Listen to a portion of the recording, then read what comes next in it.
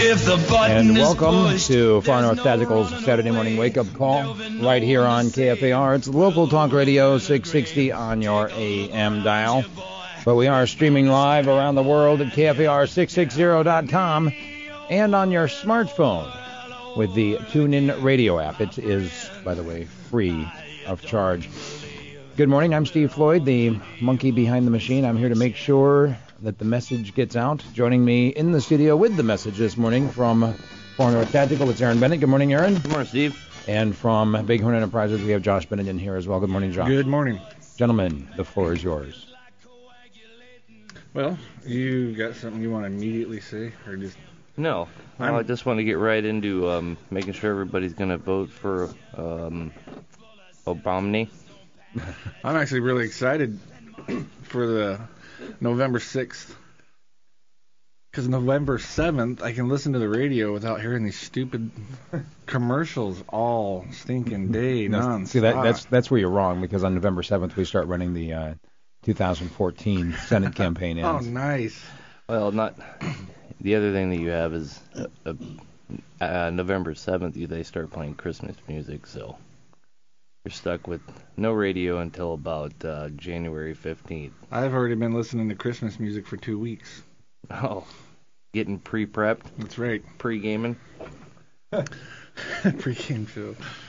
I like the, I wonder if anyone, when you listen, I mean, I've had to listen to these commercials. I guess I could turn the radio off, but then I'd miss Steve's show. These guys, when they say, one of the great ones I just heard was, they had some guy saying, so-and-so oil executive made $50 million this week while you're stuck with blah, blah, blah, blah, blah. It's one of those our oil, we're all communist, maypole, run around thing. And I wonder if anyone actually knows that that's exactly what the communists did when they take over, like Cuba or the Soviet Union. It was all about class warfare. And these guys are using the exact same tactics in their commercial, saying, look at that rich guy. We need to get him. We need to get what's ours. And they ought to, when their disclosure or whatever, whoever is endorsing that commercial, and I don't remember who it was, but he should definitely not be voted in because he's a communist. He espouses communism. Whether he knows it or not doesn't really matter. Yeah, but I think we've all like Richard Mayberry says, we've all swallowed the pill of socialism, which is essentially communism.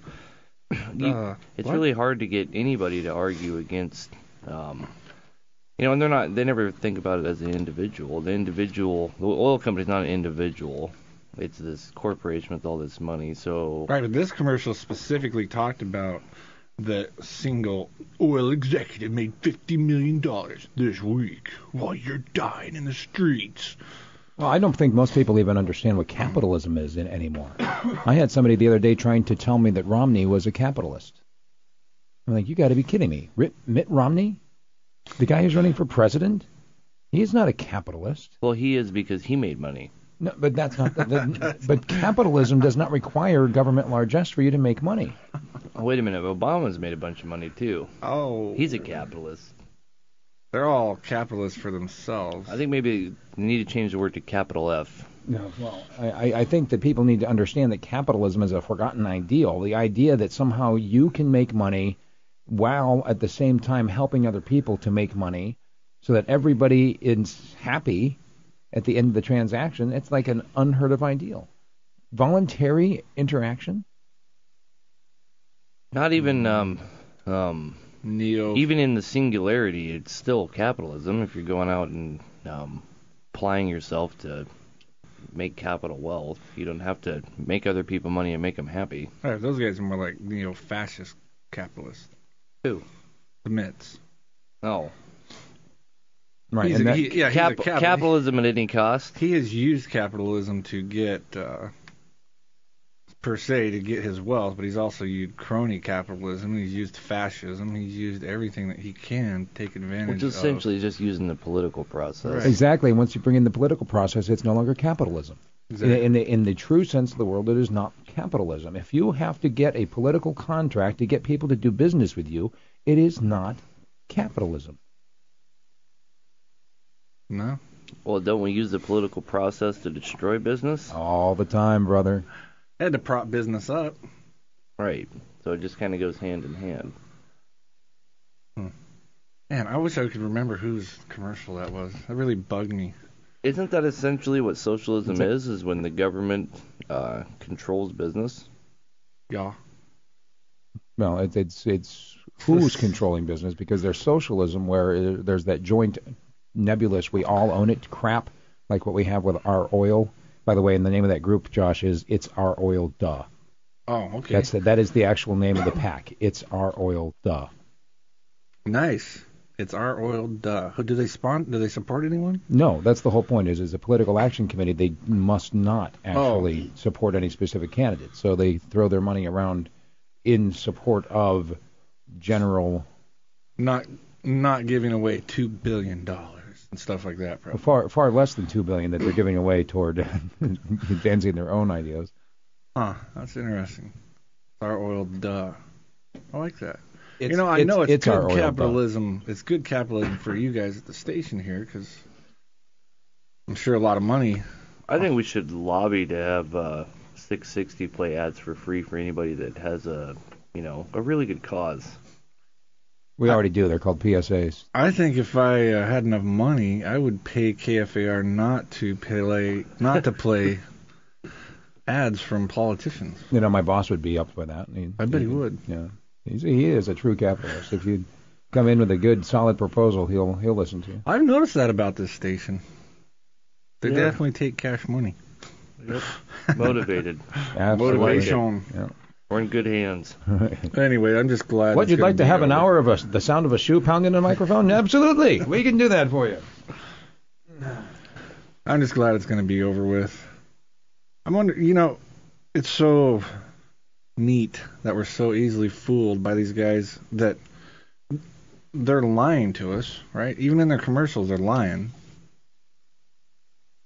There's nothing truthful that they're telling us. Well, except when they say they're going to rip someone off, they're definitely... Whenever they go after another class, another sector of society, they definitely can pretty much figure out that they're telling the truth then. But whenever they're talking about what they're going to quote-unquote give you... Hope and change. It's a lie. First of all, they have to steal it from you before they can give it back.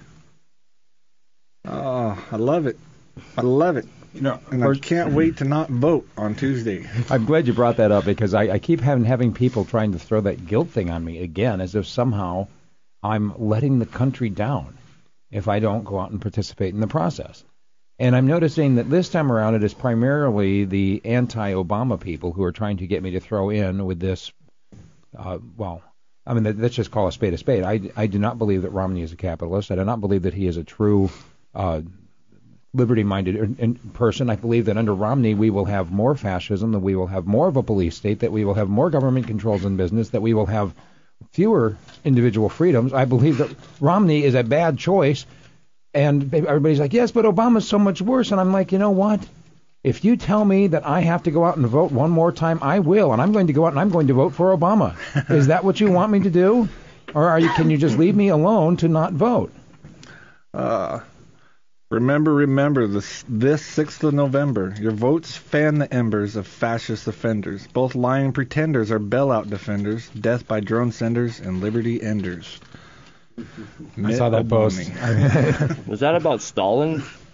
No. Oh. He didn't have drones. Oh. That would be... Well, in a sense he did. They were members of the Communist Party. Just like today, we may have actual physical drones that go out, but we also have people that belong to the Republican Party, and we have the people that belong to the Democrat Party. What's the difference? Doing the will of my master. Bring the honey home.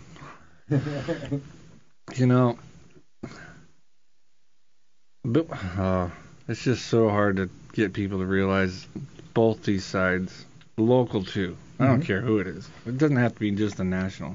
The local ones are a bunch of crooks too. They do not care about us at all. They care about getting voted into office. And they care about, supposedly it's giving back to the community, even though they get a pretty good stipend for going down there. Never see them Don't see any of them volunteering not to take any money while they're there, which I think is the tune about. You did. You volunteered. Oh. Well, that's why I didn't get elected. But, I've been to some of these little meetings that these guys have and stuff, and particularly just to explain what I think they're all a bunch of crooks. I went to a Republican one time, and the delegation there was basically telling us that, this was at the beginning of the year, I think, basically telling us that Fairbanks wasn't going to be getting any money from the legislature, according to the heads up down there, because, the higher-ups and the chairmans or whatever, because we didn't vote in enough Republicans up here. So they didn't want to have any money pass off to Fairbanks, because then the Democrats that were in office, like Kawasaki and whoever it was, Joe Thomas, I think, could take credit for it. So they specifically told them, you guys need to get some more Republicans voted in up there, and then we'll start letting the money go. So we got pretty much squat from the state legislature this year, and it's specifically because they didn't want the Democrats to get any credit for it. So, does that sound like something like they care about us at all? Do they care about us little Fairbanks? Well, it's really important, Josh, that you don't ever let Democrats be painted in a good light. That's true. No matter who it screws. It's not screwing anybody if you think about the you moral. You can't eat a big glob of that candy bar and talk in the microphone. The morals behind it is, we got to keep the Democratic Party down. That's more important than your constituents. Well, and I'm not saying that if it was the reversal, I'm sure the Democrats would actually do the same thing. There's no doubt in my mind. But, the fact is, I sat there and listened to them say it. They're a bunch of jerks. They don't care about us at all. Even though they come on the radio, the same people, and they tell us about how much they care about Fairbanks.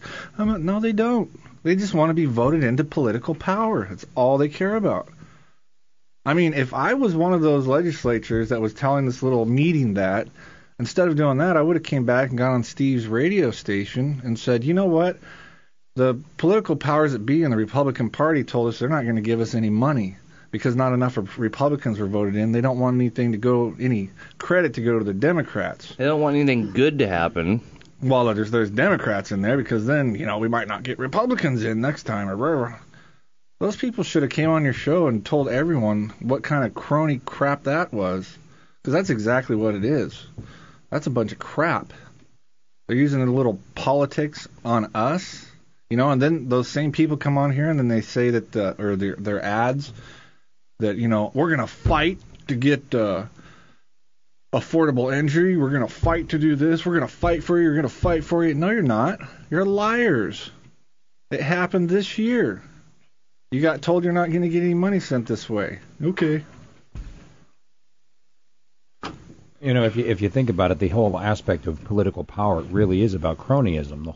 Why do people want to go down there to Juneau in the first place? To defend our liberties? Do they want to go down there to... Yeah, that's going on. Do they want to go down there to keep laws from getting passed that would restrict our ability to do business?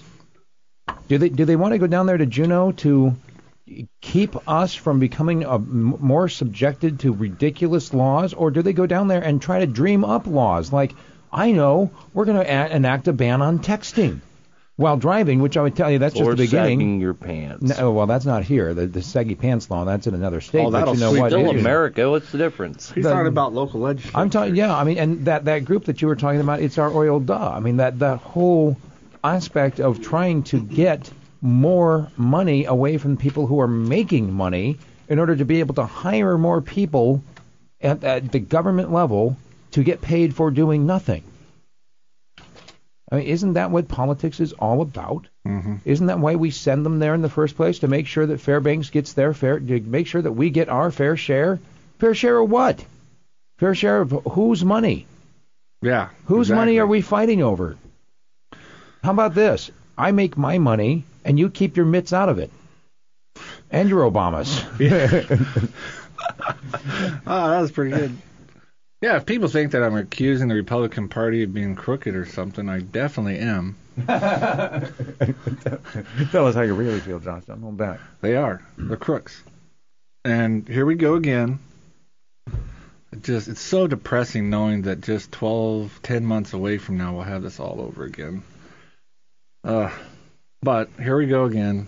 These guys spent oodles of money, which is just amazing how no one's bothered by how much money is spent in advertising for someone to get elected. That should be a red flag by itself. You spent how much money to get elected to do something? Some of these guys, even in local elections, are spending more money than the average guy here in this town makes in a year. Something weird about that. You can't tell me there's not some kind of benefit for them, that they're just going down there to give back to the community, because that's bull. You don't believe somebody when they say, I just want to serve my community, I just want to go and do some time for service, I want to give back? No, because first of all, they accept all the benefits that come along with it. They accept the payments that they get for it, and they pass laws that take liberties away from the same people that voted them in. All of them do. There's no exception. Because what? Because they don't. Right. It's just the answer. They just don't. Who's that? Who's speaking over there? Identify yourself, voice. Israel Bennett. Israel? Now, what are you saying? They don't what? Bennett? They don't. They're not there to help anyone but themselves. Well, they're friends. Themselves. So if you're helping yourself, you're helping your friends, you're really helping yourself? Is that what you're saying? No, they're friends in the borough. I don't think everybody gets into office with that intent. No. But political power quickly sways them to lord over other people. The borough is the borough. You see what I'm saying? It's not you don't look at them always as individuals. You think of them as the borough. Or cattle. Are we going to get into one of those discussions about what is government again, or who is government? Because I'm telling you, my brain is still not wrapped around that. We're so too accustomed. early in the morning for that one. Seriously. Let's do it. Do you want to go to the phones? 458-TALK is the number, 458-8255. Good morning, caller. Who's this? Jim? Jim, go ahead. What's on your mind? Well, we're talking about voting, and I know there are some people out there who are really excited about Romney. I'm not one of them. But he waves the bloody shirt about Russia. And then in the New York Times this morning, he sent his son to send a message to Putin that the campaign rhetoric doesn't mean that he doesn't want good relations with Russia. So, you guys who are being used, being all stirred up about Russia is the next geopolitical threat for America, and, Obama's making nice with the Ruskies. We got to get him out. Well, it's the same old, same old. Yeah, I've heard that a lot of times. Wait. Are you saying that there's not going to be any perceptible change in our foreign policy, whether we have Obama or Romney? Probably not. But this actually is good news, because I have been taking Romney somewhat at his word, wanting to start World War III. So he's not quite as dangerous as I thought. I mean, you're a little garbled. Are you on a cell phone? Yeah, I'm on a cell phone. Okay, may have to call back on a landline. Well, I have heard that several times, what he's talking about, where this whole thing about apparently Obama was overheard telling Putin, or maybe it was Medvedev. Yeah, I think it was Medvedev. That after the election, when I win, I'll be a little more free to do whatever it was. I don't think that was ever clear. It was just whatever, negotiate something. And so everyone's freaking out that, oh my gosh, he's going to turn us, he's just going to hand the keys to Putin. And we're going to be part of the new Soviet, well, we already are the United Soviet Socialist of America. Well, we're going to join him anyways. And the whole thing is, well, we got to get Romney in there, because with Romney, he's going to put his foot down, because his rhetoric, just like he said, like Jim was just saying, his rhetoric is he's going to put his foot down, he's going to tell them Ruskies how it is, and he's going to tell the Chinamen how it is. He's going to really protect America, and it's all bunk. It's another thing called a lie. Is Jim still on? Well, no, he is. Because his phone is garbled. Going back to this issue of whether there's going to be any change, regardless of who we get in. I mean, look at all the change we were promised going from Bush to Obama. Look at all that has changed in the last 4 years. We got all of our troops out of Iraq, right? They're all out? No. We got all our troops out of Afghanistan? Didn't we send more? Didn't, okay, and we haven't sent troops anyplace else around the world, right? No, we just send little airplanes with bombs on them now. Oh, except for Libya, Yemen, Pakistan. And we've sent troops to Africa, too. Oh, and you can guarantee we're in Syria. Mm-hmm. Guaranteed. We have forces there. There's no doubt in my mind. Well, that's just on the foreign policy side of things. Economically, what did we have under Bush in terms of the bailouts and the exact same thing? Which we got a catastrophe going on at the other end of the. Oh, did we have some water spillage over there? We had a young Floydicus spill. All right. Let's go ahead and move those things out of the way there. David, Spawn of Floyd. Spawn of Floyd has spilled his water all over the desk. What's this? Yeah, there's no mess there. Look the other way. I waved my hand around it. You didn't do that mess. The government did. Wait a minute. I think we need to offer him a bailout. Hey, Josh, why don't you take some towels away from Aaron and give them to David down there to bail him out? Of course, I'll have to keep 80% for my time and then give David the 20%. Well, don't worry, David. I'm coming back to get 80% from you too, though. You're not safe. Have you heard anyone honestly give a reason for Romney except for the fact that he's not Obama? No. Well, Randy's tried a few times actually, but no. I think the mentality behind it though isn't. I think really the mentality behind it is people want to be free and people want liberty, and they not equate. Not very many. In their heart, they do. They think. Especially people that are reluctantly voting for Mitt Romney, that wanted Ron Paul, that wanted something different. And they're giving in, they're voting for Mitt Romney. Why would anybody do that? The only thing that I can think of why anybody would do that is because they equate voting to liberty. They're trying to vote themselves liberty. They got to do and something. And if you push the issue at all, that's the underlying thought process behind it. Anybody that is voting will break down and say, well, you have to because this, and this, and if you don't, you're this, and this. And it's all equated to voting is my liberty. Well, if you don't vote, how do you expect to stay free, essentially, is what it comes down to. So how do we digress into thinking that voting somebody to lord over us is making ourselves free? It took the government a while to do that. That is awesome. I bet there's a lot of kings from the old days that wish they could have pulled that scam off. I had somebody call me this week and tell me how our founding, they're not going to try to convince me to vote, that they believe I have the freedom not to, but they don't believe that the founding fathers would have supported my point of view. Who cares? There's a bunch of things about the founding fathers I don't support that they did. You mean like slavery? Yeah.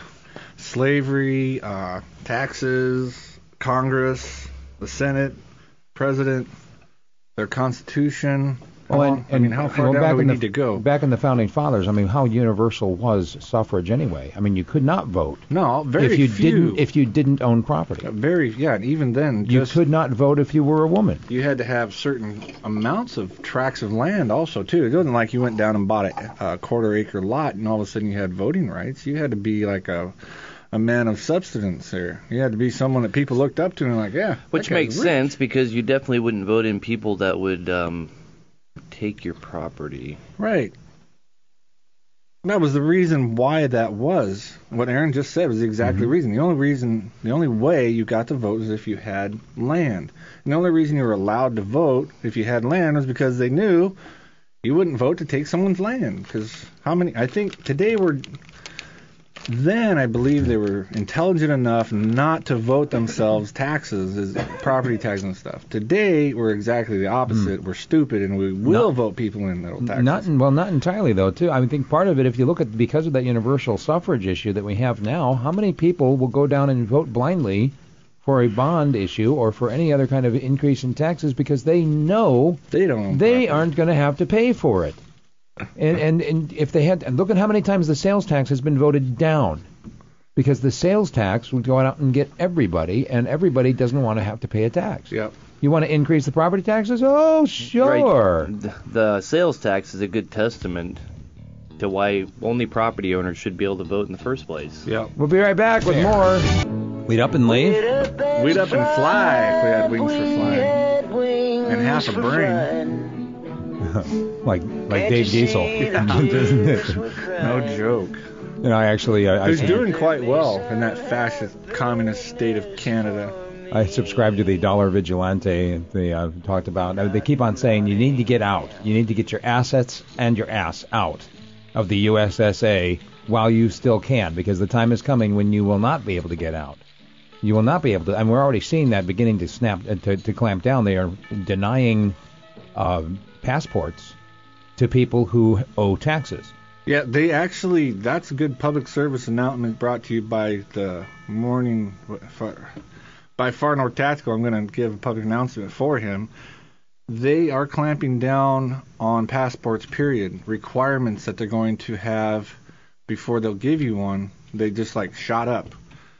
Things that they're going to require you, the information that they're going to require from you to give to them before they'll give you one is going to be quite a bit more intrusive, basically just so you won't get one. And that's why you need to vote for Obamney, Josh. Oh, speaking of which, I got to hear. All of our ears were desecrated while we got to hear Romney get on the radio at the half-hour break there, and he said that, we're going to get in there, we're going to cap this thing, and we're going to get the budget under control. We're going to finally balance this budget. Well, okay. Wait, I've never heard that before. How do you balance a budget? Don't you either have to add or subtract, right? So you either have to take away spending or add income, which would be taxes. Another classical, right? A classic. Should we cap it? Top it. Another classic deal from Robin Hood right there. Is that there adding or subtracting? Yeah. Okay, it's a lie. If anyone thinks that he's going to balance the budget, you really should shoot yourself. No. Vote for Obama. You should at least have yourself institutionalized or something, because you're a danger to yourself, basically. Because if you think that he is going to balance the budget, you're not listening to him, because he's already shown us what Ryan's budget is, and he doesn't balance it until 2030.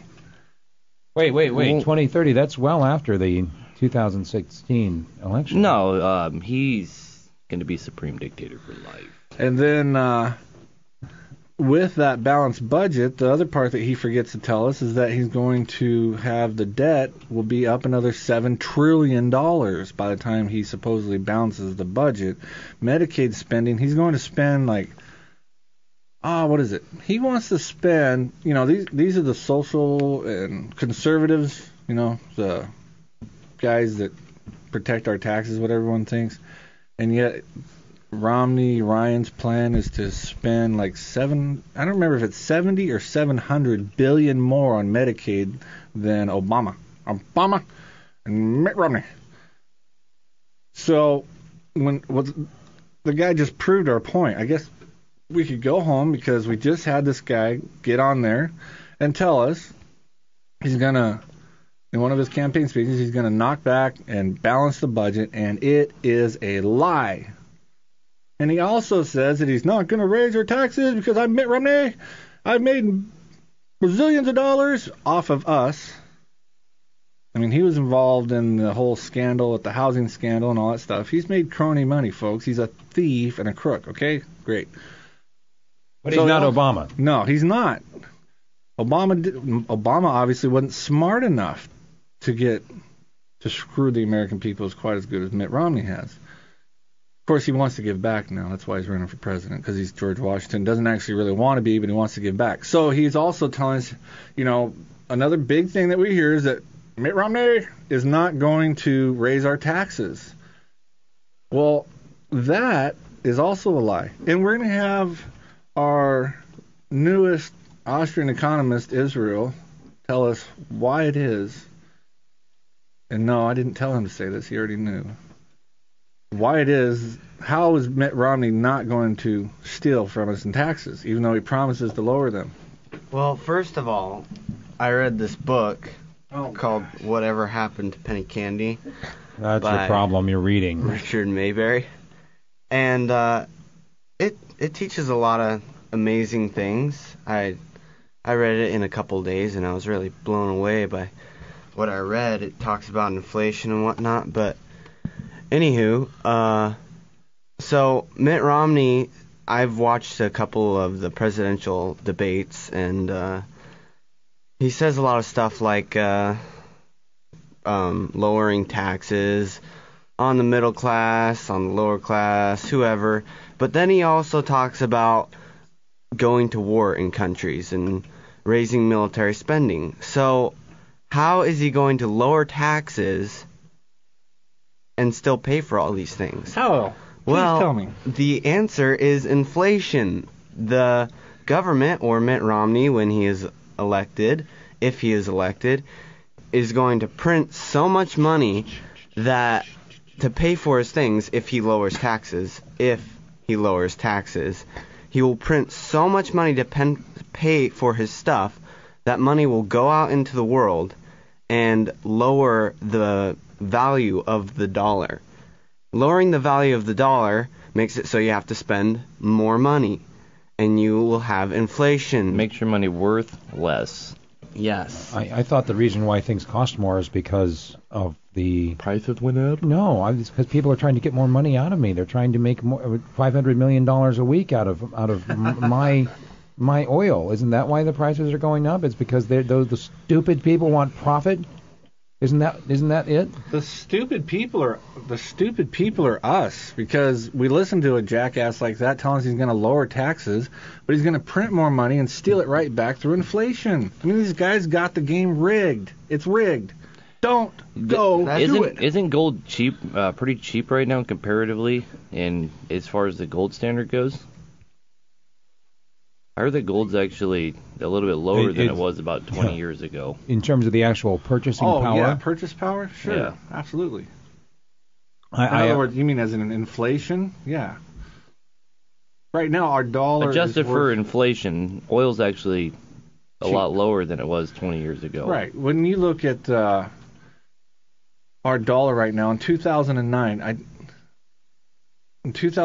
our dollar bill, which it's not really a dollar, it's a piece of paper. I mean, I'm going to give a bunch of copies of Whatever Happened to Penny Candy to Aaron to put in a store. Anybody out there want to understand anything about? I mean, this is a really simple book to read, and you'll understand a little bit about economics, enough to where you'll know more than most of your friends, at least. I went to school, Josh. I took economics. Yeah. So our dollar in 2009 was worth 5 cents of what it was in 1913. So the value went down 95%. Right. And today I've read, and I don't know this for sure, I've just read it off someone's blog. They said it was worth 2%. So I don't know that for a fact. But prices have not gone up, is what people don't really figure out. Our money's gone down. And our money's gone down, well, one, because they've taken gold out and silver out and all that good stuff, but also because of inflation. Because every time these guys get the printing presses going on, your dollar's worth less. Every single time. They're stealing from you. That's what nobody realizes, Dad, that anything that the government says they're going to do, where are they going to get the money to pay for that stuff? Right. Besides stealing it? Oh, wait, either way you look at it, you're stealing it. What I like... Exactly. Through inflation or taxation. Right, so if you're holding $10 in your pocket and the government prints $20 more and makes your dollars only worth $5, you're still being ripped off. Now you only have 5. Right. As far as purchasing power goes, I don't understand why nobody gets that. It doesn't seem like anybody what do they teach people in school? I didn't go. I don't know. Yeah. Steve. Well, I can tell you from a business perspective, they as far as I can tell, they try to ignore the monetary policy and leave it to other people and focus only instead on profit margins. And so basically, you end up, if you're going to be in business, you got to play the game and raise the prices or you go out of business. they don't teach you about inflation or currency manipulation or anything else like that because it is pointless. You cannot fight as an individual businessman the inflation. If somebody's out there dumping a whole bunch of money into circulation, you can't fight it or you will go under. I mean, think about it. You try to keep your prices stable. Right. You try to keep your prices stable while everybody else's prices are going up. Yeah, people will come to your store, but then you're not going to be able to buy anything to restock your store with. Yeah, and then what you get when that stuff's going on is that they call it velocity. Yeah. The money starts changing hands, and it changes hands faster. Inflation. Douche. Mm-hmm. And it's coming, baby. It's going to hit here. Yeah, I don't know how. They've been doing some pretty tricky things to stave it off, and one of the cooler things that they're doing is they're changing the size of your product. Like if you go to it's so tricky. If you go to Sam's Club, your 50-pound bag of rice, even though the price did go up some, it's 40 they changed it to a 40-pound bag of rice, so on and so forth. Your box is a cereal changing size. Just putting one less granola bar in, and if you look close and if you start paying attention, you'll see that most of your products are following that trend. And it's a crafty way to reduce the overall to maximize their profit, obviously, but it's to reduce the effects of inflation. It's not about trying to maximize profit. It's about trying to stay in business. Well, That's right. what people are trying. They want to stay alive. I don't know anybody that went into business to not make money. Well, if you want to blame somebody for it, don't blame the businessman. I'm not. Blame the freaking politicians who are pumping worthless money into the system. That we're going to vote for on November 6th for change. Because I'm not. What do you want? Obama? What do you want, Josh? You want Obama? I want Robama.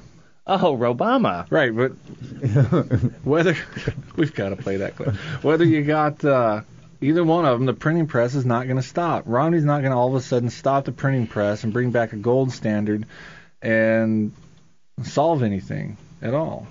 He's going to keep it. It's just what Israel said. He's already promised. Yeah, he promised more wars. He has promised more wars, people. I mean, have you figured that out? Yeah, Does that not Josh, bother anyone? What do you want? You want Obama? I think most people do want more wars. I mean, you listen to the people on the street about how much we need to go and kick Iran's butt. Why? What have they done to us? They are daring, I tell you, to defend themselves by getting weapons that match ours. Well, they could be here at any moment, Steve. Of course, they can't make enough rice to feed themselves. They don't have enough gas to produce for their own vehicles, but they could be here at any minute. That's because I don't even know. They can't. You gonna roll smoke? I'm gonna quote something out of Whatever Happened to Penny Candy. Oh, really? It says here, in an election, it is important to be aware of the lie. The lie is, I will give you what you want, and you will never need to pay for it. I will force someone else to pay for it. The candidate who can tell the lie the most convincingly is the one who wins the election. Oh, snap. And then it goes on, actually, after that to say, but the reason that it's a lie is because there's no such thing as a free lunch. All four of our lines are on hold right now. Should we do this? Kung Fu? Here. All right, 458-TALK is the number. Good morning, caller. Thanks for your patience. Who's this? Good morning. Hey, who is this? It's Cecily. Good morning, Cecily. What's on your mind? Well, I had some things to say about religious stuff too that people use to get above. But I wrote down that now that you have assumed that you know God, you stand poised on His throne with a large Bible ready to aim at anyone different than you. You cannot place guilt upon the innocent, and you cannot lift it from the guilty. That is from Khalil Gibran. But I was just very happy that the religious leaders are not my God. And then the other thing about being dependent, when you are dependent upon the dollar, and always think you're not going to have enough, that will be true. Argue your limitations, and sure enough, they're yours, kind of thing. I did work hard so that I could have a easy retirement, and I really went for the dollar and made plenty, and then I was robbed, and so I gave up the idea of going for the money, and it seems that I get everything I need even without it. And so anyway, it's the dependency on something that isn't real might put in your mind to give that up, and you'll see all you need come to you. Wow, thanks, Cecily. Thank you. Appreciate the comment. 458-TALK is the number. Good morning. This is the Saturday morning wake-up call. Who's this? Yeah, this is Hillbilly. Hillbilly, good morning. What's on your mind? Well, you said that you don't understand why people don't understand economy, so I wanted to give you another example out of my own life. When I came up here to Alaska, started picking blueberries, and I don't always accept Federal Reserve notes, but when I do, when I began to accept Federal Reserve notes for blueberries, I started at $15 a gallon. And if I had a 5-gallon bucket, 15 times 5 is $75. So when I said I wanted $15 a gallon, the guy would pick up the whole bucket and walk off and go, here you go, $75. I'm glad to get it. Well, that tells me as a businessman that my prices are too low. Because a businessman, what he looks for is he wants the person to go, okay. That's the perfect balance. That's the dynamic tension. When your customer thinks about it and goes, ooh, that's a little bit tough, but I want them. That's the perfect balance. That is what they call what the market will bear. So it wasn't very long before I had it at $40 a gallon, and nobody was complaining. Everybody was looking at it going, okay. And they were buying my berries, a gallon or 2 gallons at a time. That was perfect. Now, since that time, people will grab more berries, and therefore I raised my prices. Right now, they're at 60. Last season, I was easily able to get 60. Nobody complained badly. Most people thought about it a few seconds and then bought their berries. So that's how a businessman has to set his prices so that he's maximizing his profits. And so therefore, you can tell that in the local area, the value of money has gone down by 50%. Because what used to be 40 is now 60. So therefore, that's the balance, and that's true with everything. And prices do go up. They just don't count the price of food or fuel and a few other items, and they juggle the numbers. But the prices are going up.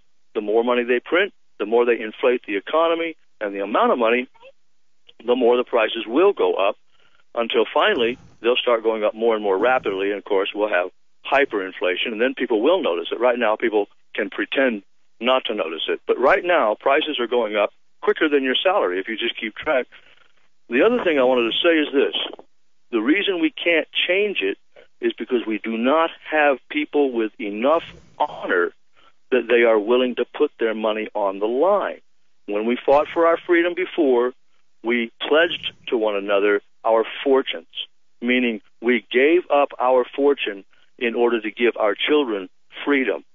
And until each individual that's listening to this program and agreeing with the economic problem is seeing the problem, until they're willing to say, well, I'll tell you what, I will impoverish myself if necessary so that I can provide freedom for my children, well, then the thing's not going to change. So there's no real reason to continue to complain. Whether you vote or whether you don't vote, I maintain that you do not have a right to complain so long as you keep bowing the knee to the beast and paying your taxes. You need to rearrange your life so that you're not feeding the beast. Then you have a right to complain if you want to, but you won't need to, because it is possible to live inside the system. It's possible to do it.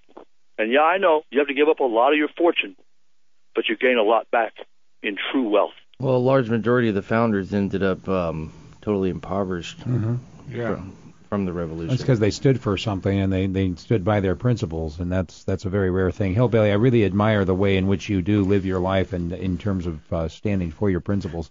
I also, I don't know if you caught it, but the very first thing you said made me think of what's going on Facebook right now with the most interesting man in the world.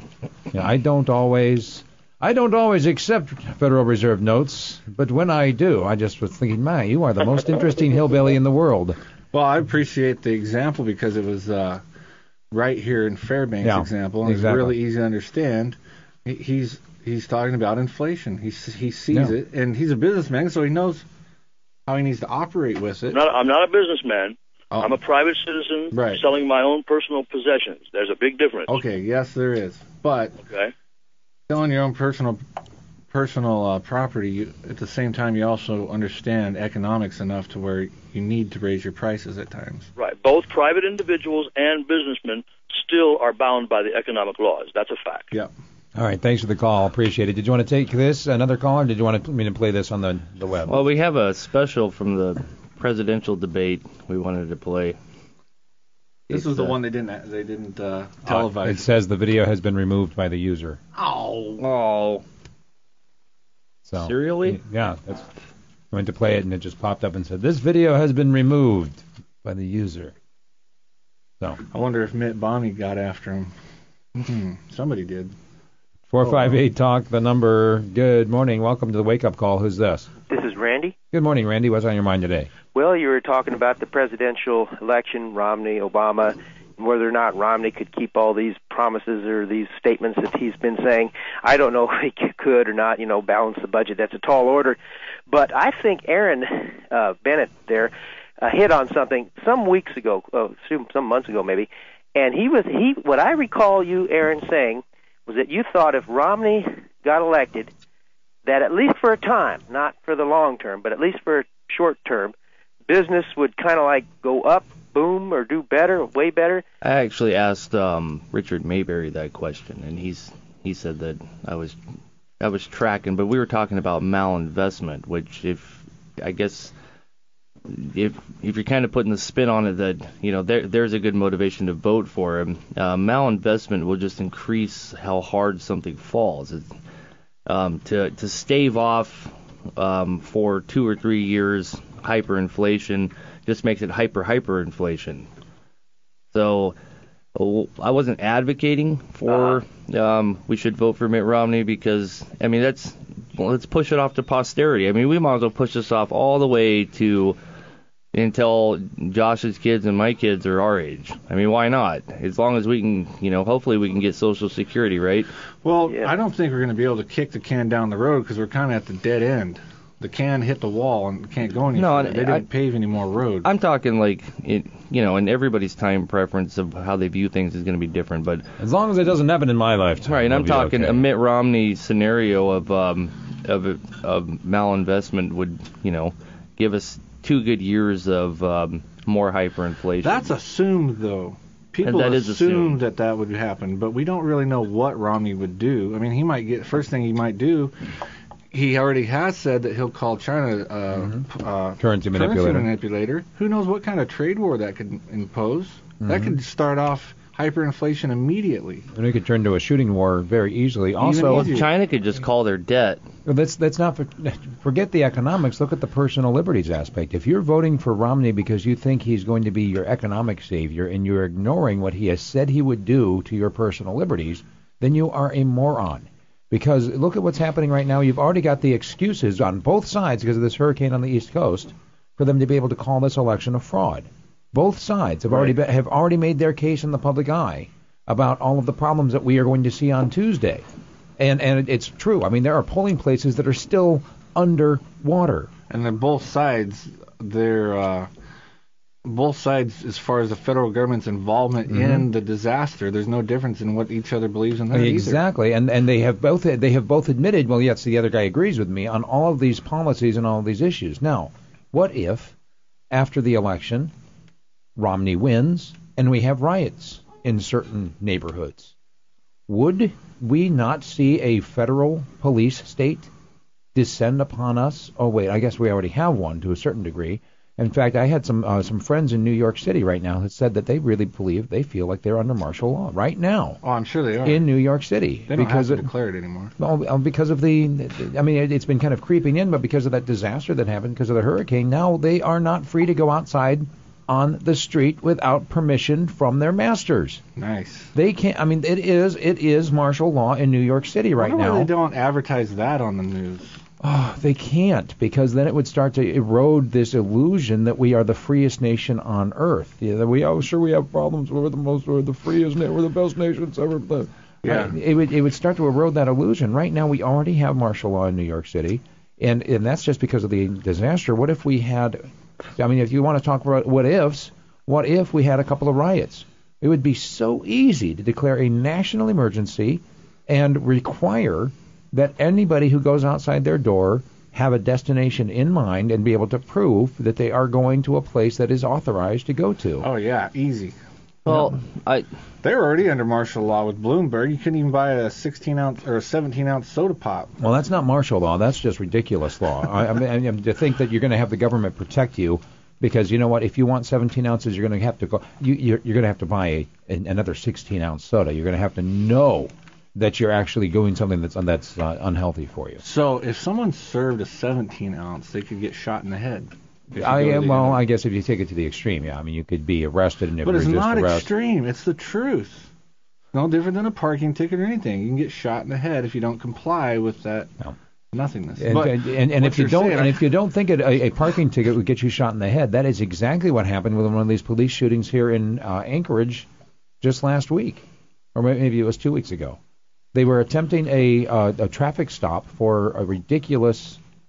It was either failure to come to a complete stop, or a tail light was out, or something else like that. And you can get shot in the head over ridiculous infractions. So welcome to the police state.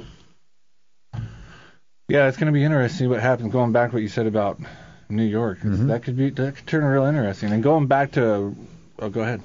I just, in fairness to Randy, basically what I'm saying is the Americans right this minute are doing something they haven't done since after World War II. And this is after the Depression, so it followed the same kind of trend. Americans right now are paying off all their debt. And that's what's got the economy so stagnant, because our economy depends on the exchange, right? Velocity. Right, on velocity. So everybody's saving their money. And all I was saying is if Mitt Romney gets voted in for a very short amount of time, people will throw away that illusion they should save their money and pay off their debt. But that's just the theory. It's not necessarily true. It could be 10 times worse. All right, thanks we don't know what'll happen.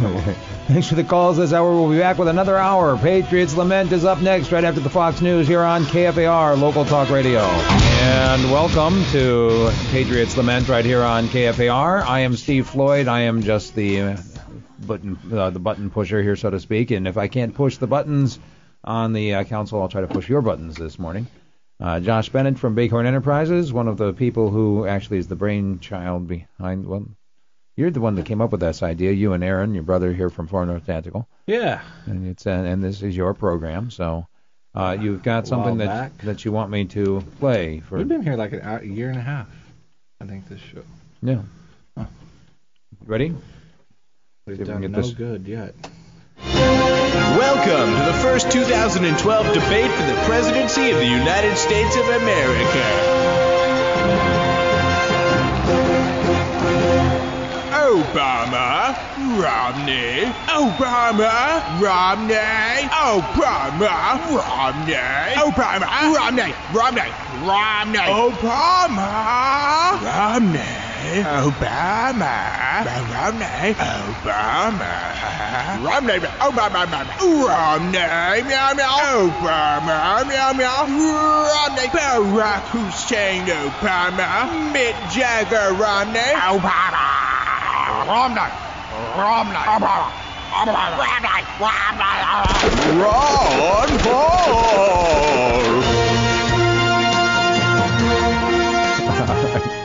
That was absolutely ridiculous. Thank you for sharing that. You can look that up on YouTube.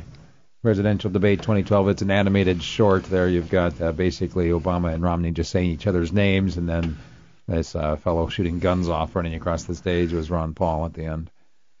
Yeah, that's the essence of the presidential debate, because they're two peas in the same pod. So the only thing they can do is bash on each other. Well, he's Mitt Romney. Yeah, well, he's Barack Hussein Obama. He's Mitt Jagger. What? Mitt Jagger? If we just listen to the top of the hour news again, they're both the same. Well, Obama was saying Mitt Romney, and then right after that they had Mitt Romney saying Obama. And what is Mitt Romney promising? I mean, we obviously do not like Barack Obama at all.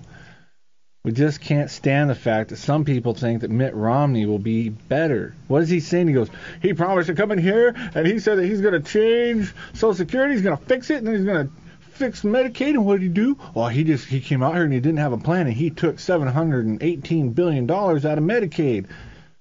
Okay, social fiscal conservatives. That was code word for I will pump more money into those programs. That's exactly what that meant, because he's promising more money. The guy who promises the most and is the most convincing in his promises, which are lies, wins. Social Security, though, and all those social programs have become that third rail that you dare not touch, even if you are a supposed fiscal conservative, to suggest that the government should not be responsible for taking care of people in their old age or their retirement, or if they get sick. It's like sacrilege to people, even though it completely violates the free market principle, even though it's socialist. It is. It makes a mockery of freedom, and yet so many people who are supposedly conservative cling on to this because they have either benefited from it directly or hope they will. It's just like Greece's problems. Yeah. And it's funny, you hear people say if we leave Obama in, then we're going to be just like Greece. But Mitt Romney's saying if we put him in, he's going to adopt Greece's policies. I think I just lost a brain cell. I love Randy. He calls in because I think he's sincere in trying to figure out if he can just get one grain of positive of why he should vote for Romney. I mean, that's all he's done the last few months we've been talking about politics and voting, is that he's trying to find the one thing that can justify his vote for him over Barack Obama. And he's not going to do it. There's no difference. Oh, no, there's a reason. Policy Mitt Romney's a Republican. Oh, that's true. But it's like we've talked about in the past, a Republican and the Democrats are just two wings, the right and the left, but they're attached to the same bird. Nothing will change. Do yourself a favor and get a little bit of self-worth in yourself. I mean, something. Just don't do it. You'll feel better about it. You will feel better knowing that you weren't a part of that happening. When I talk to someone who is committed to the ideal of we must go out and participate in the process, we must vote even if the only options that we have are a pile of cat poo or a pile of dog poo, we have to choose one. So let's go out and choose the one that smells the least bad or the one that's going to be the least worse for our country. People are so dedicated to that and refusing to step away from the table when all that's being served is cat poo and dog poo. They remind me of a battered wife, of someone who has been so beat up that they think that somehow they deserve it. They have been so abused by a person that they love that they feel that they find themselves justifying not only the person but also the behavior, and as if somehow they deserved to be beaten. Isn't that what it sounds like with these people that say, well, you've got to go out there and vote? Right, but I think the biggest argument there is how do you affect change unless you do vote? I mean, what are you doing if you're not voting? Well, that's the big question. There's a really good, we've had several people on this radio program who are a lot smarter than us give us ideas of what we should do besides going out and vote that would affect change. You can't change the world by force, nor should you want to. The only thing you can change and help is yourself. And by doing that, you're able to help some people around you or your neighbors or whatever. You're not going to affect change in Washington, D.C. None of us personally, none of us combined are going to make a change. Instead of people have spent so much time, hopefully there's at least 3 or 4 people listening still, and maybe 1 or 2 of them have participated in the political section this year. They spent time holding signs, or they're spending money, giving money to political programs, political parties and politicians and stuff. You just wasted your time and you wasted your money. That's all there is to it. It's a waste. What you should have done, maybe, if you want to ask, well, what could we have done otherwise? Well, the $1,000 that you sent to, or $500 or $50 that you, let's say 50, the $50 you sent to Mitt Romney, you could have went out and bought an ounce of silver with it. And let me tell you, that is more valuable than you going to vote for a politician. 1 ounce of silver is. By far. The time that you spent trying to get someone elected, you could have spent maybe doing anything. But I mean, I always say make a peanut butter sandwich because that's more effective than going to vote. But you could have maybe found a better job, maybe spent a little more time with your family, or spent more time doing something of value. There is something more valuable. Anything is more valuable. When someone says, well, what would you do? Anything is more valuable than the political system, because it will not change. We are on the verge of political and economic collapse in this country. There's no way out of it. Nobody's going to get elected to change that. It's not going to happen. We're going to collapse economically. All the warning signs are there. All the real economists have been telling us for quite a while, this is coming. Instead of worrying about who's going to be the president, you should be concerned about how you can make your life a little bit better. I mean, what's the end of the ad there with the kids? They say, my people perish for lack of knowledge. The knowledge is right there, and you're going to perish because you're listening to the lie. One of the things that Aaron has brought up several times over the last year and a half has been the aspect of people ignoring the barbarian at the gate. Carthage was in the midst of a political campaign while they were under siege.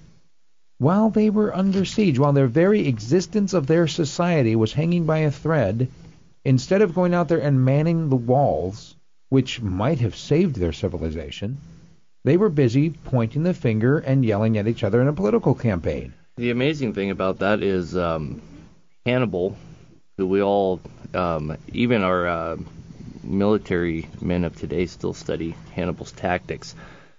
Some of the tactics that he used were beyond revolutionary. I mean, they haven't replaced them to this day. His double envelopment ideology was just mind-boggling that he was that smart. He made a career out of handing the Romans their butt, and with much inferior forces.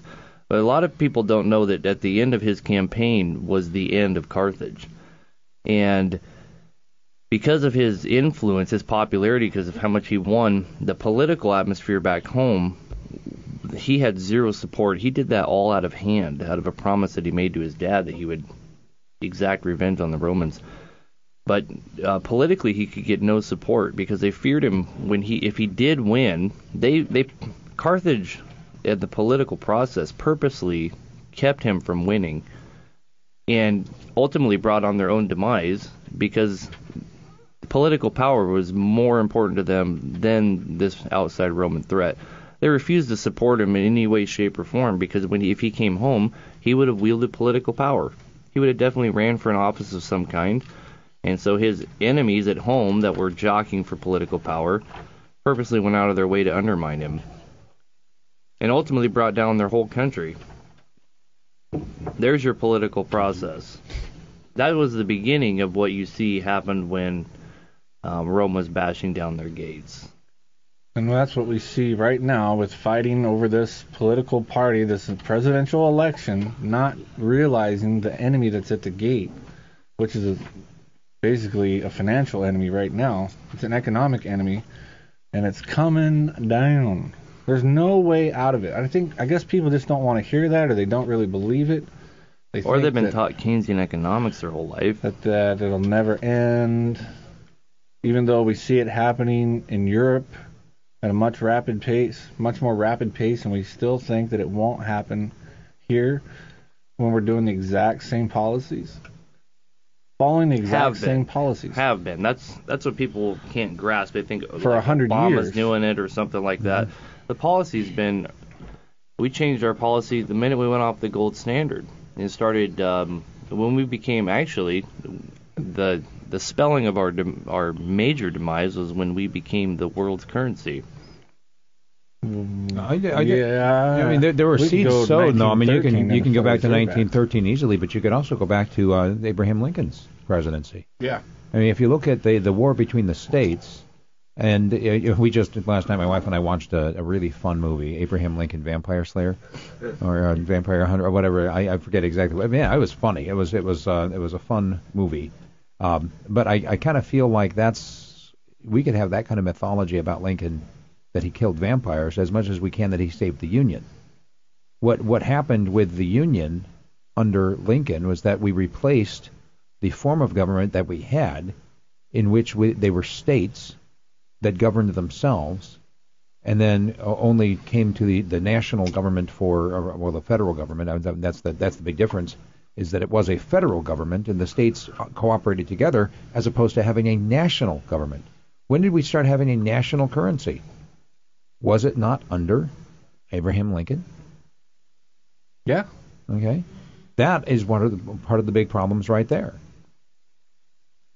And yeah, slavery was a big issue. It was a serious evil that had to be dealt with. It had nothing to do with Abraham Lincoln's war. But that's the whole thing, is that we have been led to believe that it was about freeing the slaves. I think it was more about enslaving all of us. Yeah, they've changed history so we don't look at what really happened, so we don't understand that literally, I mean, there's several things that happened before, but the war with the states, Lincoln's war destroyed us. That's the end. The United States of America ceased to exist. Right. And now, and it has been a national government ever since. Mm-hmm.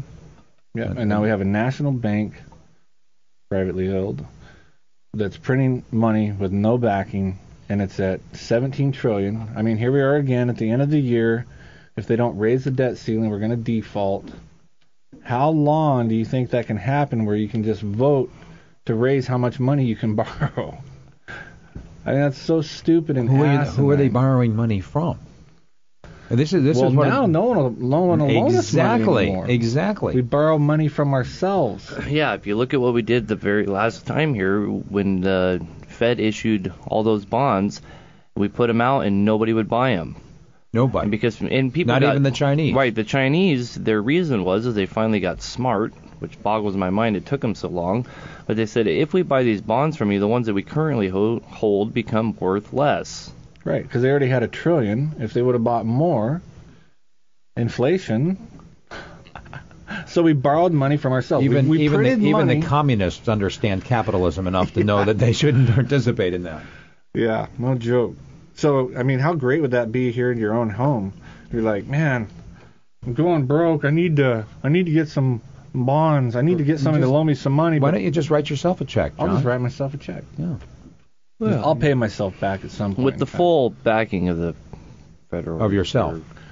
What I really like to know is, so if we borrowed the money from the Federal Reserve, we basically borrowed it, quote unquote, from ourselves. So who do we really owe it to? Well, that's a really good question. Maybe we should just cancel the debt. I'm all for that. We just say, kind of start over, declare bankruptcy. Oh, it's a coming. Well, it'll be canceled from default. Yeah. Bankruptcy. And think about how many we are. By the way, I don't know if we've talked the last time since I had the updated figure. We are at 70% of the people in this borough. Oh yeah. 70% work for government at one layer or another. What happens when they don't get paid? What happens when there is literally no way to pay them? Well, the government will save us. I don't think so. I mean, this is what happened. This is how the Soviet Union went down in 1991. Yeah, I'd like to. Soldiers walked off the job. You could actually look to see who government was then. Hey, do you guys remember a couple months ago when we almost weren't able to pay the Army? We were about 3 months late. We almost had our own little Russia go on here. That was nationwide, of course. Mm-hmm. They almost didn't pay the Army. And it was actually right when they were deploying. It kind of hurt my business a little bit because every Army guy for 100 miles of this area was coming in wanting to gear up to go to Afghanistan, and they all got paid about a week before they shipped out. And man, they went nuts. But I would have done a lot better, obviously, if they had been paid on time. They were all trying to get geared up to go over there. A lot of them didn't get. A lot of them just ordered things, and I shipped them to Afghanistan after the fact for them. But a lot of them didn't get the things that they needed to go over there, which really is a poor reflection on us, I'd have to say. If you're going to take the on the country, you mean? Sure. Yeah. On the politicians. Right. And if I'd like to digress just a little bit and explain how our money's even worth something at all to people that don't understand that. And I mean, currently they call it the petrodollar, but the ideology is the same for how our money's always been worth something. And we're not a producer nation, we're a consumer nation, so technically by default our money should be totally worthless. Any consumer nation that their GDP is below what they're taking in, their money is worth a lot less. And that's how, if you look at your money and look at monies around the globe, the Philippines, our dollar to their dollar is like 35 and so on and so forth, right? That all depends on how much they produce versus how much they consume, right?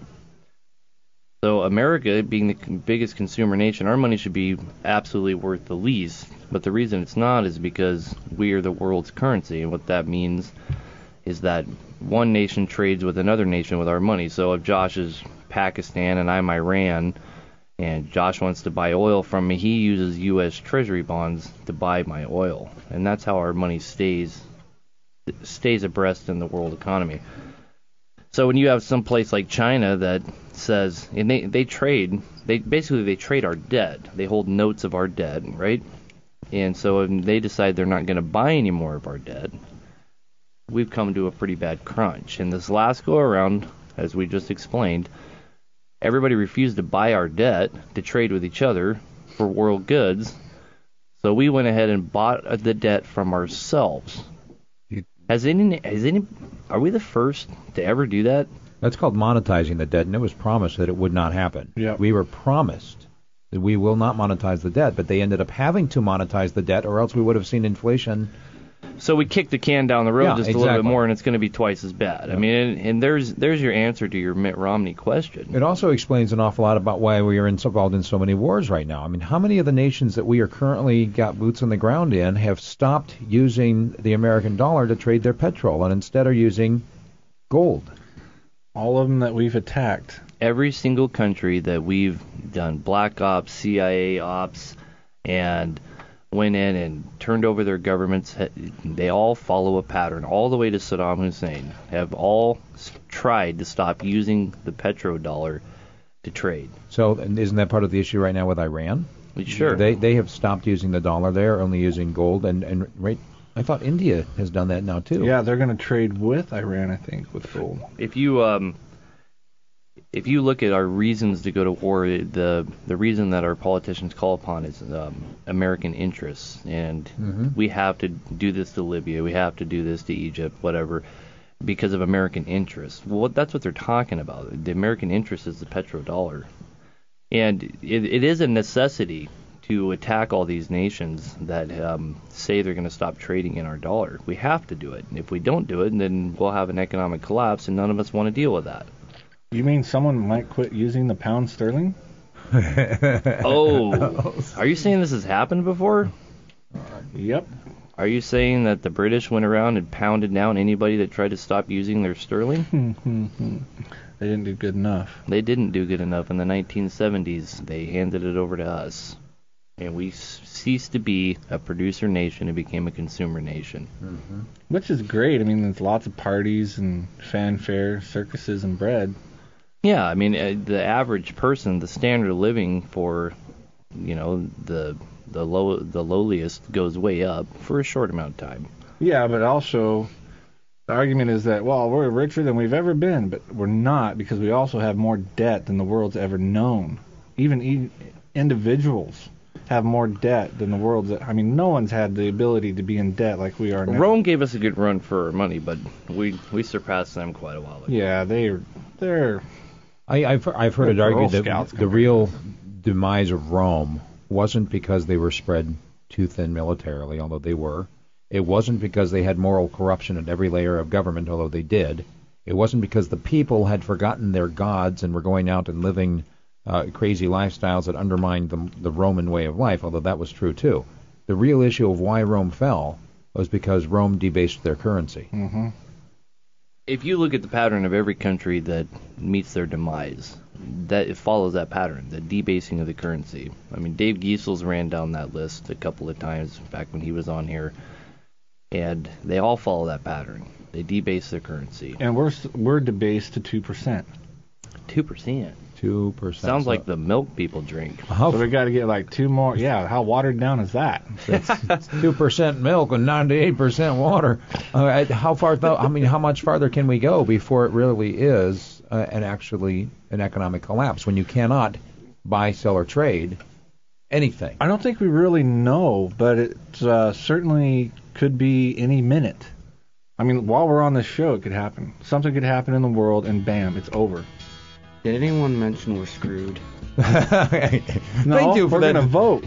Thank you for that beautiful look at the future. This is why you need to vote for Romney. Obama. Romney! 458 Talk is the number. You've got it on Patriots Lament on KFAR. It's local talk radio. All right, welcome back. As we're running through the forest together here on Patriots Lament, we've been pretty much focused on economics the last hour plus today, and it seems to me that we have equated as long as we're financially okay, then it really doesn't matter if our liberties are gone. Isn't that the way people are living right now? It really doesn't matter that we don't have freedom of movement in our country. It really doesn't matter that you don't have that the Fourth Amendment is basically null and void. That trashed. You can be searched without a warrant by whoever is wearing a badge or a costume, and you have nothing to say about it. You can go to jail if you resist being searched. But we still have free speech, right? Well, not really. I mean, your son is wearing a shirt today.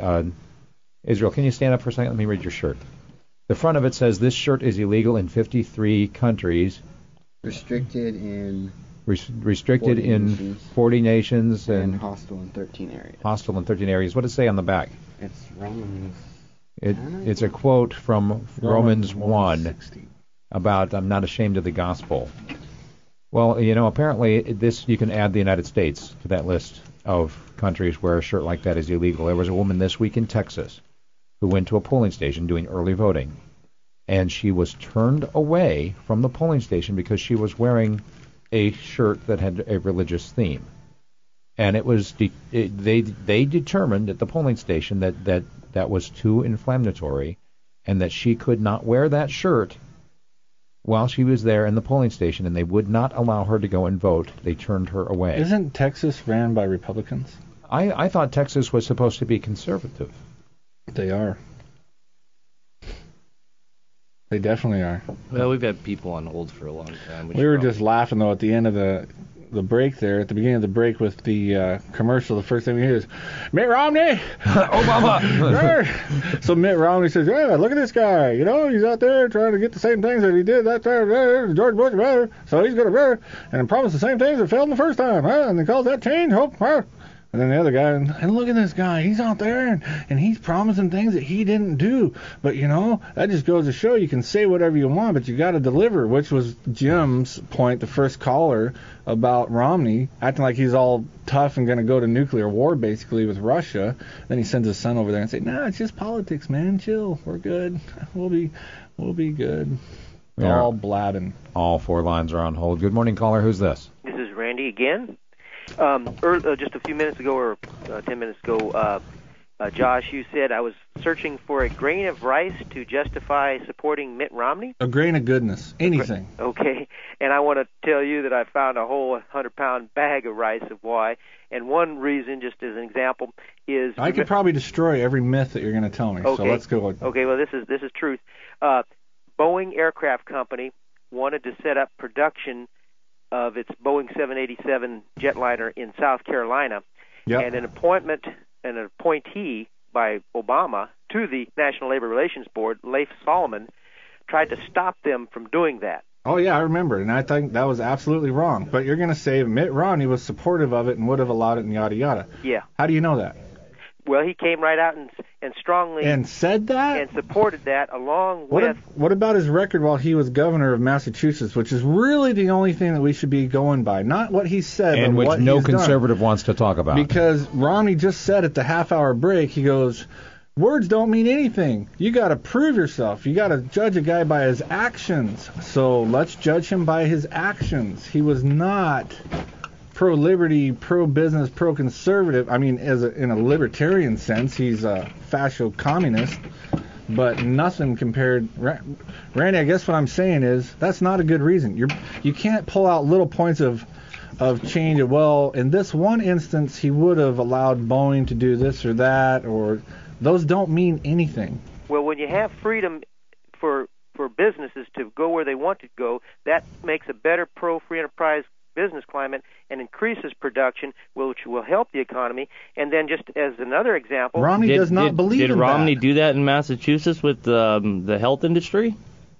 Romney does not believe in that. Yeah, well, no, I'm not for Romney care in Massachusetts, but I agree with him when he says we shouldn't have it nationwide. We should use states as laboratories, let the states do what they want. Oh. But another example is the Employee Free Choice Act. Card check, that's a horrible law. Romney's against it. Obama's for it. He's against it because of his record in Massachusetts. Look at his record with labor in Massachusetts, Randy. What did he do in Massachusetts with labor? You don't know? No, I'm not familiar. Then how can you say that he's against it? Well, I know that he supported Scott Walker, governor of Wisconsin, in what he was trying to do, whereas Obama wanted to kick Scott Walker out of office. Yeah, he came out and did that because Obama was against Scott Walker. So, of course, Romney's going to say, I'm for him, ha! Randy, that's what they do. It's just political speak. It doesn't mean anything. Well, he's going to say opposite because that's what the Republicans want to hear. Just like he's going to say that he's pro-life, even though in practice, when he was governor, he was pro-choice. And now he's going to say what needs to be said to get elected. That's what we're trying to say. The person that promises the most to the most people that are going to go with what they want to hear, whoever gets the most promises out and the most people to back them from their promises wins. Incidentally, but they're lies. While Mitt Romney was president or governor of Massachusetts, he ran on that platform of job creation. And while he was governor, Massachusetts fell to 47th out of 50 in job creation. So based on what he said and based on what he did. How is that possible? He's a great big businessman that's going to bring his business knowledge to the United States government. Right, exactly. And because he didn't have big enough government to get it done. You guys just don't understand the way things work. He's promising bigger government, Randy, right off the bat. Oh, also on the pro-choice thing, personally, I imagine he's probably a pro-life guy, but I think what he said early in that campaign when he was running for governor is that he would not change any of Massachusetts pro-choice laws because the people there just didn't want those changed, so he said he's not going to change it. He had to bend. He supported a woman's right to choose, Randy. Yeah, those words came out of his mouth, and you know what? You can imagine that he's pro-life as much as you want to. I imagine that he's a unicorn dressed in a tutu. That doesn't make him one. Well, to be honest, that's not a big issue for me. To me, the bigger issue is economic freedom, and he consistently, at least rhetorically, which is something I can grab onto. I think Steve Floyd just quoted actual statistics of economic Massachusetts. record. That Romney just said you got to look at a person's record, not what he says. Well, what I'm looking at, the important thing is the actual laws. That rhetoric, you're right. Rhetoric, all the hot air in the world doesn't make a whole lot of difference. It's kind of an indicator where people go. But you're saying that it does. Well, I'm saying that we know Barack Obama, for instance, supports the Employee Free Choice Act, supports the Fair Employment Act, supports more anti-discrimination laws, was appointed, took action to appoint during a recess session this Leif Solomon of the National Labor Relations Board, who then went on to challenge Boeing's, a free company's right to set up a factory in South Carolina. Those are actual things that have happened, facts, and then Romney, by rhetoric anyway, opposes those things. So what else do we have to go by? Romney, by rhetoric, also has opposed now, supposedly, the bailouts. But when they were happening, he absolutely was 100% for them. And then when it's turned to the conservatives were like, hey, these bailouts aren't so hot, and then he all of a sudden was Mr. Anti-Bailout. He was totally pro-bailout, and the reason he was, Randy, is because his company benefited from the government bailout money. The guy's a freaking crook. I mean, you cannot say anything around that. He benefited from the bailouts that he was for. He accepted that, and it was stolen money. We all know that. The bailouts were stolen from us. That money was stolen from us and given away for free to the cronies that the government's buddies, George Bush's buddies, Obama's buddies, and Mitt Romney's buddies, and he benefited directly from them. So don't try to come up with some good reason why he's different, because he's no different. We've proven it over and over. We're talking about facts and things that have actually he's different, happened. Josh, you're missing the point. Things that have actually happened. He was for the bailouts. Randy, he benefited from the bailouts. He's gotten money from Goldman Sachs, no different than Obama has. People say, yeah, Goldman Sachs owns Obama. He's gotten the same amount of money. He was for the auto plant industry getting the bailout, even though later, I was for I don't think we're going to convince Randy with facts. I was against it. I don't think we're going to convince Randy that Romney is the same as Obama. I don't think we're going to convince Randy that voting for Romney is no different than voting for Obama, and that we might even be worse off. That's Randy. Fine. Good luck. Randy, you have the right and the freedom to do what you want, and we're all for that too. We just don't want we just don't want people to say that it's actually going to make a difference. We're trying to point out reasonable facts of why it won't make a difference. We're trying to point out what's really going on and what you should do to prepare for what's really coming down the line, and get your head out of the sand, pull it out of the snow right now, and see it for what it is. Yeah, hopefully on the other side it won't be us instituting more oppressive government on each other. That's the ideal. Hopefully a year from now, when Randy calls in, and if Mitt Romney wins, hopefully a year from now you can say, I hope Randy can call in and say, see, I was right, and you guys were wrong. You were wrong. I really hope that, too. I'm willing to bet a penny on it, though. I'm not going to bet $5,000 like Mitt, but I'm willing to bet a penny. All right, 458-TALK $50,000 is the number. We're going to move on to the next caller here. All right, we've managed to clear the lines. I'm not surprised. We made him hang on for a long time. Well, it's one of those things, you get going on a good rant, and it's hard to stop and say, okay, well, hang on a second. That was like a... See if anybody else, and here they come. The lines are coming back on. 458-TALK is the number. Good morning, caller. Who's this? Are you there? All right, speaker. We move on to the next one. Oh, good morning, caller. Who's this? It's Winston. Winston, what's on your mind today? Hello, Winston. How you been? Doing good. I hope I can get this concept across clearly. I don't know. This no voting thing.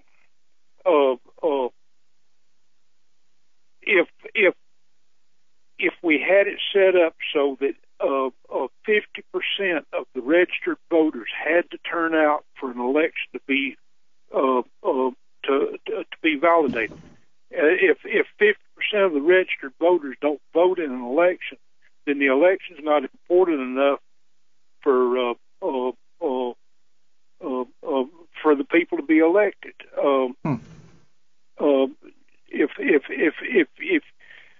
If there's 100,000 people registered voters vote out of 300 million people that are registered to vote, and the one that gets the most votes claims he won.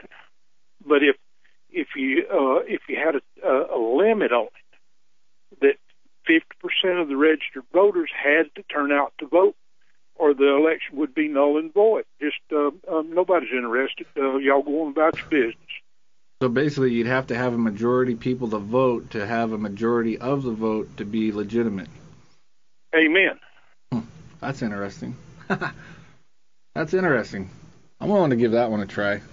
I would too. Just because I know. Yeah. Well, I mean, even then, what if we ended up with a no vote? Then we'd end up with the same people. Well, that's the part I'm going for, because it would be null and void. I think it would be null and void, and I think that because if you already look right now at the low turnout, what do we have? 23% was the grand total from the last election after they totaled in all of the absentee ballots. The national election? No, here local. Oh yeah, was it 23? It was 21. It was on election night. It was 19. And I think it got up to, it might have been 21 or 23%, which means that effectively nearly 4 out of 5 people stayed home and opted not to participate in the local elections. And effectively, people were elected into office with basically 13% of the vote. Mm-hmm. And I have somebody... Sounds like a mandate. That is a mandate. Well, one of my regulars in the chat room at KFAR has been saying to me over and over again that if you don't vote, you're just being lumped in with all of the lazy people. you're not really making an impact. And I just want to know is how do you know they're lazy? You've been told they're lazy. You are swallowing, you're drinking the Kool-Aid that the people who are perpetuating the system are giving you because they're name calling. Because they can't go out there and cajole someone to come out and participate into the process, then they turn around and they say, oh, they're just lazy. Yeah, I had a guy write on a blog something that I had written to him, and he said, well, you're just intellectually lazy if you don't vote, and you're just, you don't want to take responsibility, yada, yada, yada. I think it's quite the opposite. You're much more intellectually lazy to just go march to the beat of the drum and go do what you're told. I mean, how intellectually superior is that? That's ridiculous. There's nothing intellectual about that at all. Go vote. Yes, master. 3 more days. Sieg Heil. Oh my goodness. At a rally this week, they actually started a chant, and Michelle Obama was up there, of Hail Obama. You serious? I kid you not. Nice. Yeah. So it's coming, brother. 458-TALK is the number. Winston, appreciate you. Good morning, caller. Who's this? Yeah, I love Winston. Hello? Hey, hello. Who's this? Hey, this is Joanna. Hey, Joanna. How are you? I'm doing okay, I guess. I just wanted to point out that Randy said that it was not a big issue to him that we murder 10,000 children a day. And I think that's probably true of most of the country, even the Republicans. Even the strongest pro-life advocates we have say it's still okay to murder your child for a few various reasons. And I think that's really sad. That's why we don't get any change, because it's not a big issue. Nobody cares. I think I'd go, and you'll probably agree, I'd go one step further with that. I think that the Republicans in particular that are pro-life, for the most part, like the status quo, because it's something they can run against. If you take away abortion, what are they going to run on?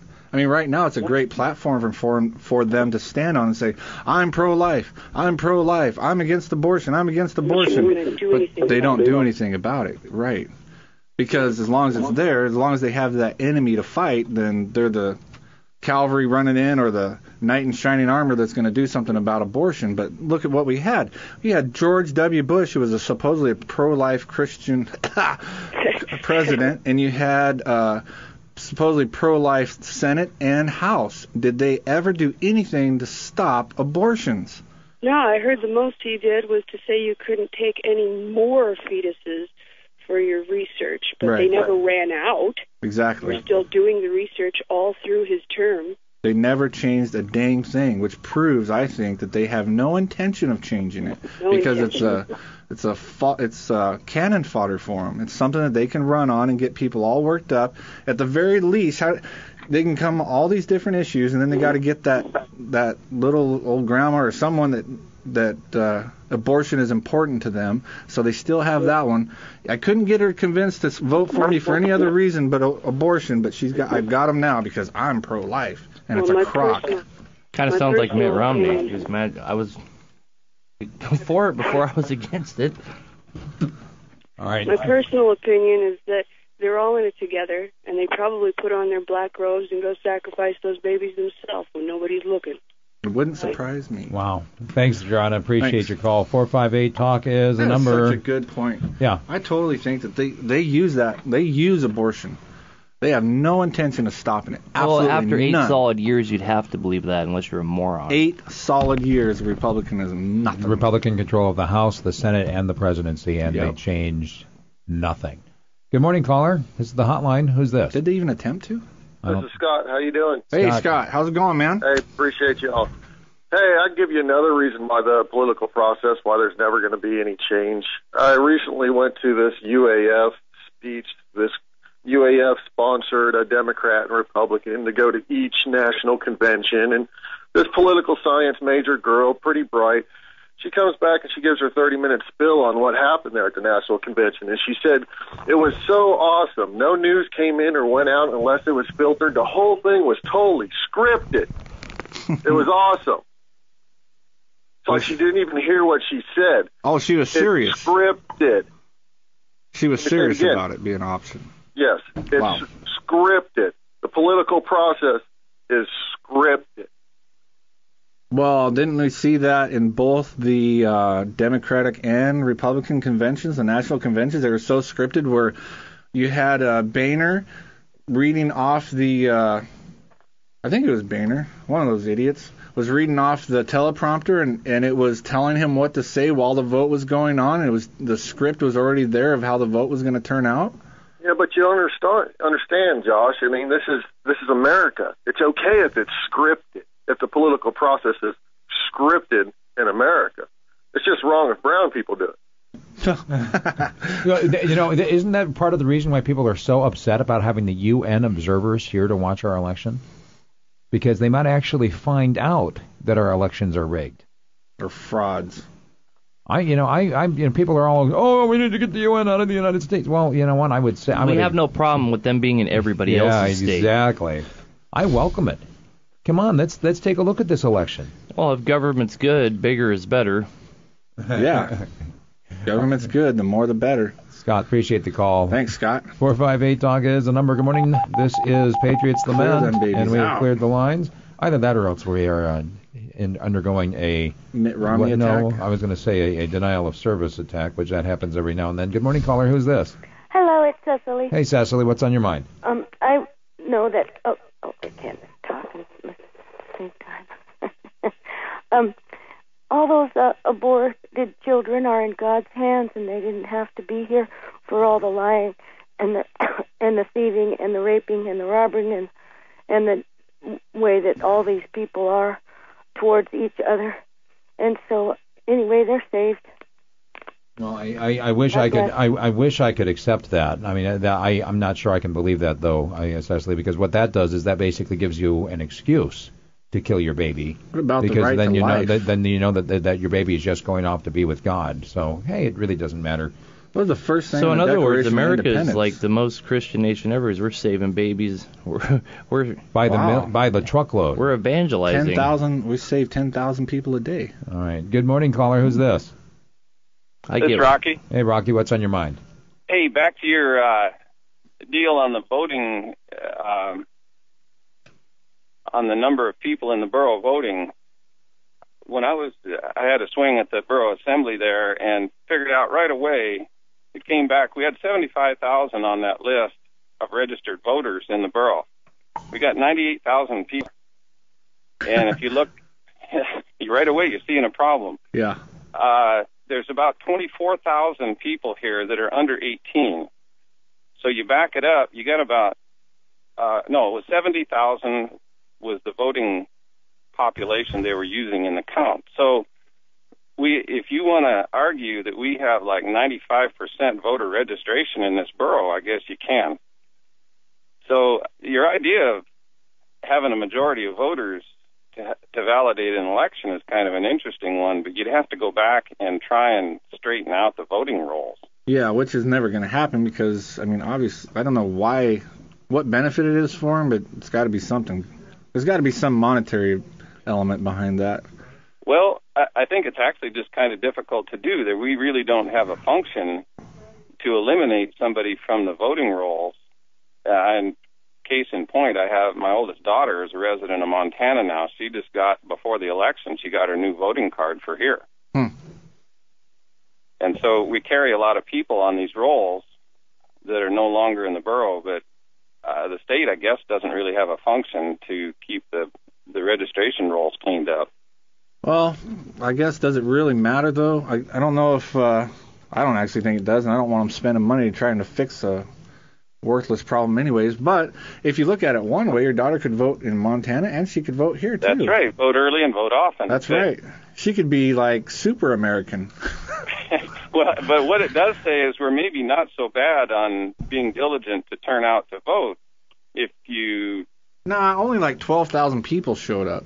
Well, I understand that. Well, actually, it was a 15,000 in the mayor count. Was it? My race was just about the same. But if you take that... Still a majority of the people didn't show up. That's right. But it's maybe not 23%. It might be 35% or 38% that turned out. Which is much, much better, Rocky. It's better, and it may be more realistic. It might be more realistic. I would say better would be zero. And that's the thing. Is it better? Delegitimize them. Better is only if you believe that the voting process is a legitimate way of trying to tell other people what to do.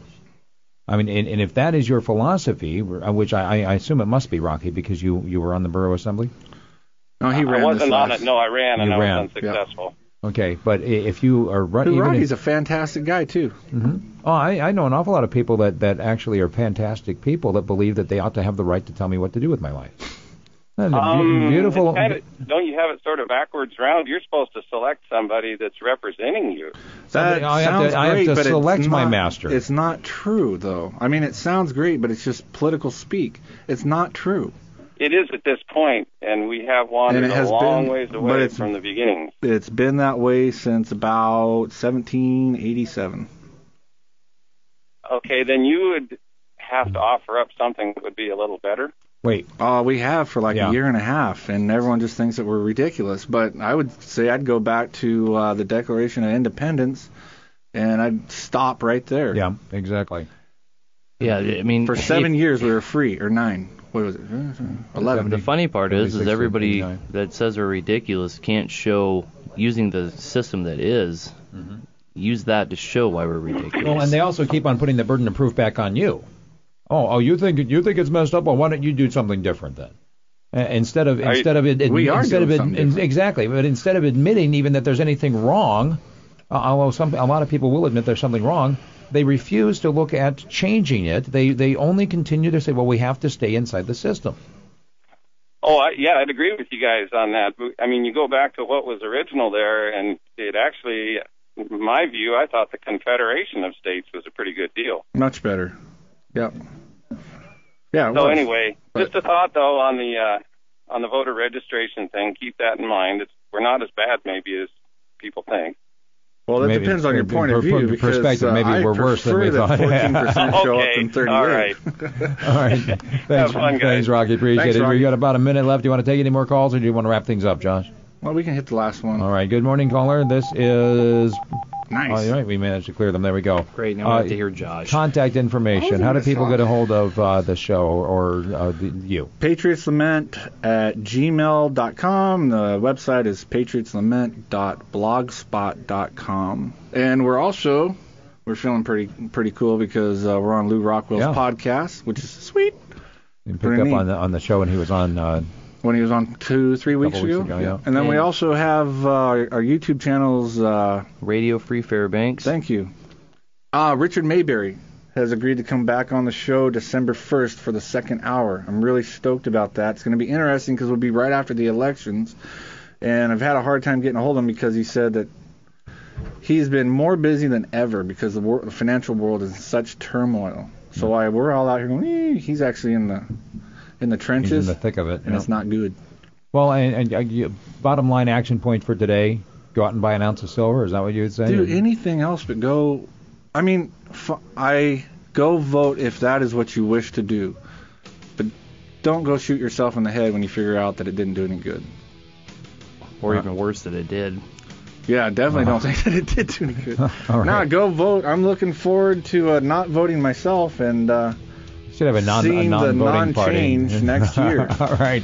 We'll see you next week right here on Patriots Lament if we're still on the air.